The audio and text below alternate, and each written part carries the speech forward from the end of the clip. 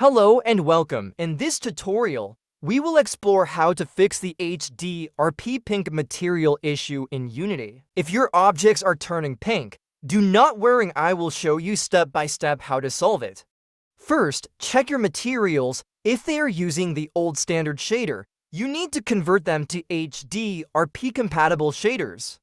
Instead of changing them manually, you can go to Window greater than Rendering greater than Material Converter, select Convert Materials to HDRP, and click Convert.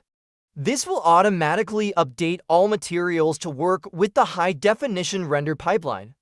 The pink material issue occurs when the high-definition render pipeline HDRP is not set up correctly or when materials are using incompatible shaders. If your scene looks like this, do not panic. And that's it. We have successfully fixed the HDRP pink material issue in Unity. I hope this video helped you. Don't forget to like the video and subscribe for more Unity tutorials.